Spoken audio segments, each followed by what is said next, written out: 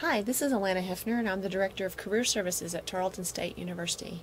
And I'm going to talk to you today a little bit about digital dirt and your professional image online.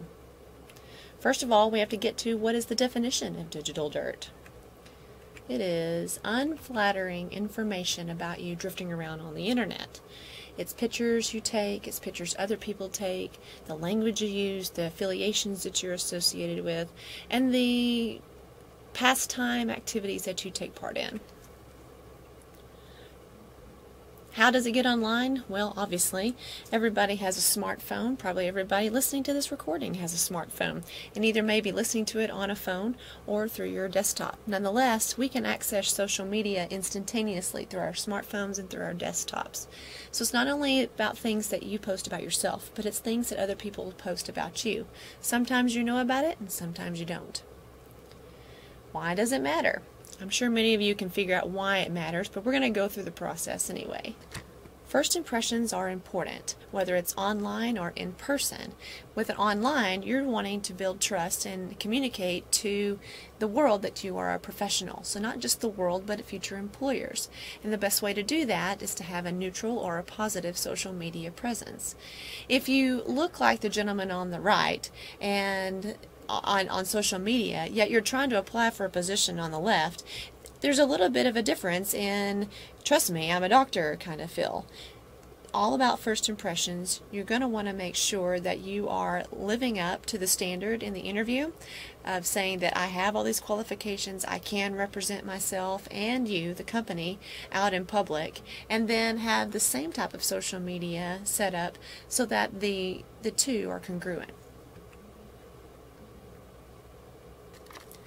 Fortunately or unfortunately, many first impressions are made by social media or online and not from the first handshake. With that being in mind, you have to take into consideration everything that you post from your phones and from the computers. What are you putting out on social media? What is the story that you are writing? First impressions are very heavily weighted no matter what industry that you go into. And negative information out on the internet always weighs more heavily than positive. In fact, it takes 5 pieces of good, awesome information to overcome 1 piece of negative or doubtful information. For instance, if you were to look up my name and you found pictures of me doing keg stands or in bikinis or doing other things that are less than professional, it might make you question my validity, my professionalism. What right does she have to talk about these types of things? It's the same thing with you as a candidate. Employers want to see that you are professional throughout and not just in the interview process. So it would take several pieces of me doing volunteer work, me operating and having some fun with my kids, doing very focused and professional and family-oriented things to overcome 1 piece of small negative information. So keep that in mind as you're taking your next picture for Instagram. Just some facts and some stats. I'm going to go through some numbers throughout this presentation. Not only is it employers, but there's also admissions officers that are looking, and many times that can have an implication for your application.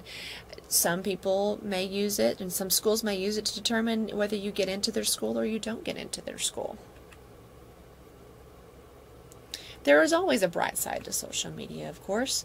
A lot of hiring managers say that they found information on the profiles to be professional and basically back up the great information that you're putting on your resume in an interview, such as great communication skills or has a professional demeanor and professional profile, and all the things that are posted in social media are actually aligned with the kind of impression that they're getting in the interview. So kudos. However, again, with smartphones, we have the ability to document everything in our life, and some of you do that, right from eating a bowl of Cheerios to going out and checking in at Chili's, whatever the case may be. Here's a stat for you, and back in 2015, of the 142 violations that were documented in 2015 at Tarleton State, 109 occurred in the residential facility. And unfortunately, many of those were stumbled upon because of social media. There was a backlog of documentation of, oh, so-and-so did do X, Y, and Z, and here it is. It's blasted on social media. More examples of questionable things on social media. Beer pong, drunk softball. There's all sorts of things that are going on that seem fun to college students, and I'll just pause right here. This is not a presentation or a lecture on don't drink, don't do drugs, don't partake in those quote-unquote fun college activities. That is a whole nother presentation and for a completely different time. This is social media. This is digital dirt. We just want to create awareness of, if you're going to do activities like this, perhaps don't document it in social media. Our first and foremost with career services is that we work with employers, and employers do not want to see references to illegal drug use or sexual harassment or anything sexual in nature, profanity and all the things listed here, guns, anything of with ethnicity or sexuality. It's not professional to talk about those things. Now, as we move forward, some of the profile pictures and the albums and the status updates and tweets and Instagrams may not be pleasing to the eye, and they may even be offensive. So please note that none of these are Tarleton students, and if they are, they were grabbed from a website that had already published these photos, and they do not, and Career Services does not own them. So imagine for a moment that you're the hiring manager or a boss, and you've been granted $100,000 to start up your company. What pictures and status posts would you find risky for your business if you have applicants? Remembering that perception is reality.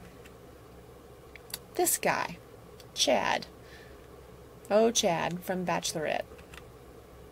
Don't be a Chad. Be more like Ben Higgins. Ben Higgins and Chad both were on the Bachelor or the Bachelorette.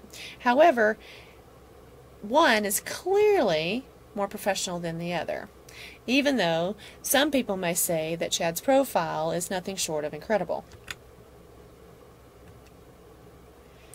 Again, this is not a presentation on don't have fun. Looks like a lot of people are having fun in these photos. We're just saying perhaps don't document and share with the world. Other samples of university events, maybe not university-sponsored events, but events that take place around a university. 12,000 students at this one. And then, of course, there's lovely LJT in Stephenville, Texas. Again, disclaimer, if there are Tarleton students in these photos, we did not poach them from Tarleton students' profiles. These are actually on the LJT website. And then, gosh, lots of love here.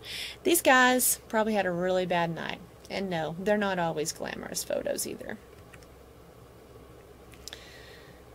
Some of these, especially on Halloween, can be very tricky.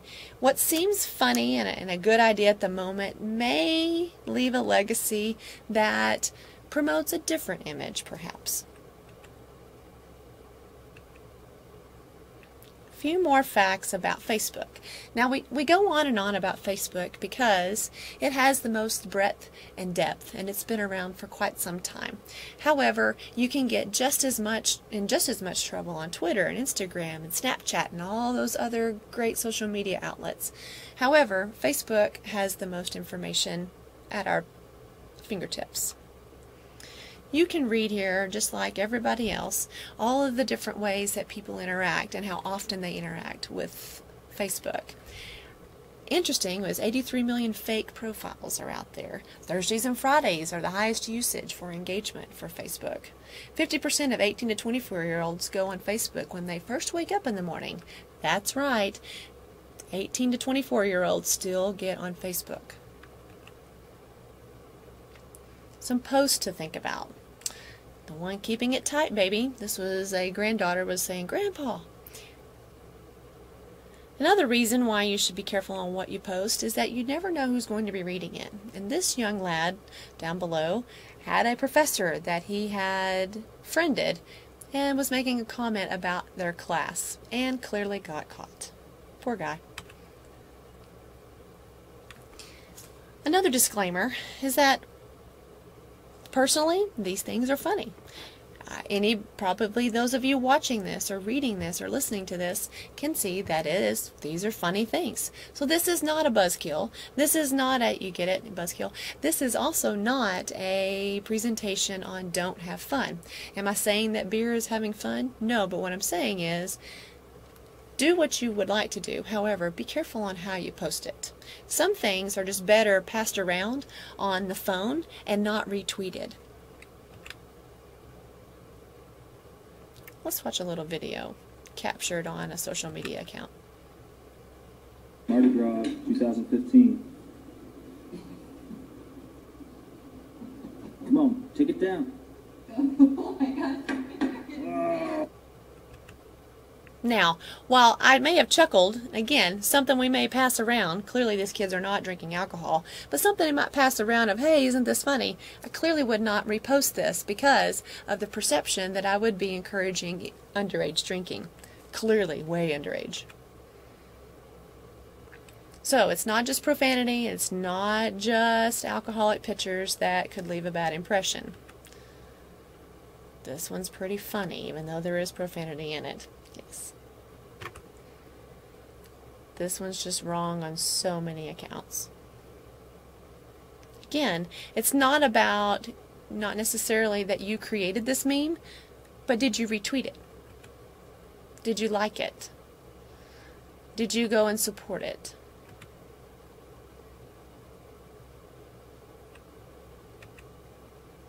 And this one's just bad again for all sorts of reasons.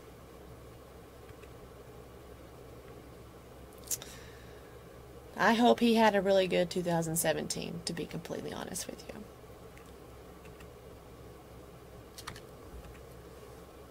Alright, so if you're thinking, well, Miss Hefner, what do I do if I have some things out there that I'm not real proud of?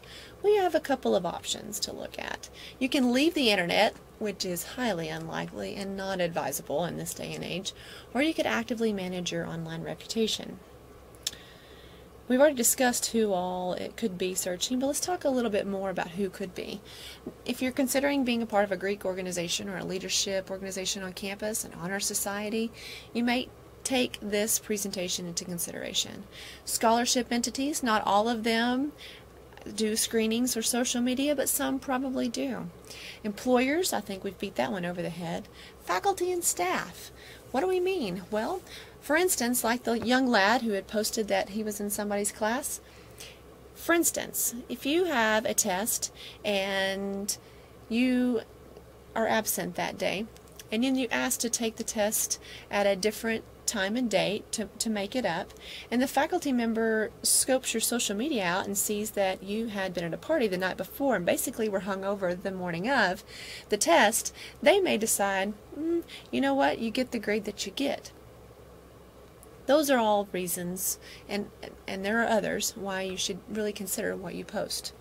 Ellen is a good example of social media prowling. Last week I mentioned that it was Facebook's 10th anniversary and I wanted to celebrate it, so I thought what I would do is I'd start off the week by going through all of your Facebook pages that you have, you posted them, and so I want to share some with the world right now, if that's okay.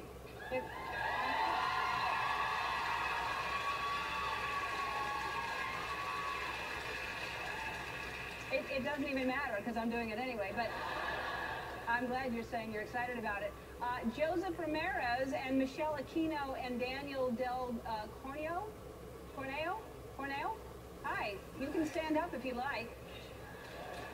Hi. How are y'all doing? Good. Yeah? Okay. What do you think I'm going to show? I have no idea. I don't know. Which one is Joseph? Joseph, this is a picture that you posted with your two friends. Let's take a look.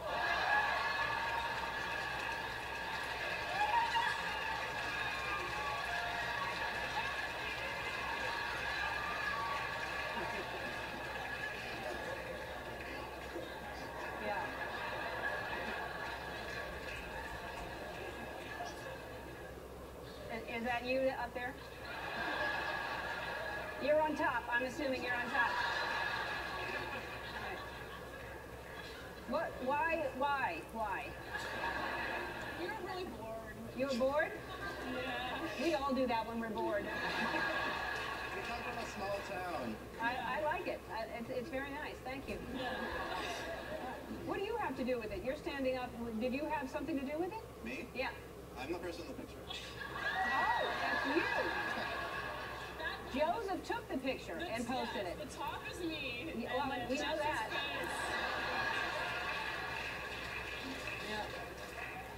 his face. And you're saying, like, my eyes are down here, everybody. All right, have a seat. Thanks for sharing that with us. Here's Lucas. Where are you? Luis or Louis? Louis. Louis, do you know what I'm going to show? No, I'm scared. The audience. No, you should be proud.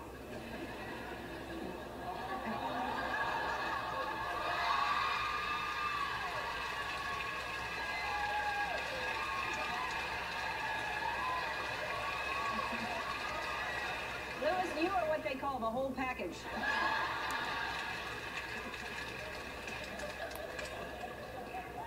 All right, so there's some large margarita glasses.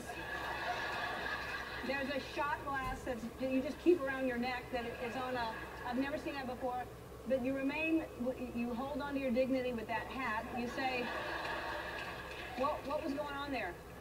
It was for a calendar, actually, and I was Mr. Cinco de Mayo. Ah! Congratulations! That's muy bien right there. I'm going to give you some Ellen underwear so you can pose in some Ellen underwear next.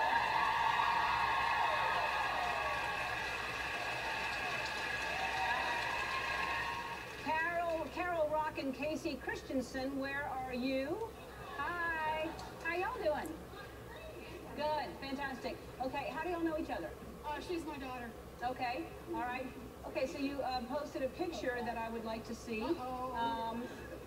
Let's see it. Okay,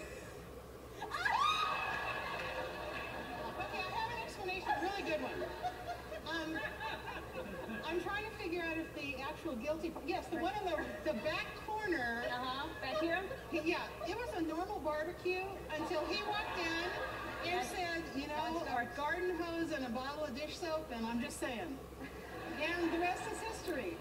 I want you to feel very, very comfortable, and so I have this set up for you over here, if you'd like to move.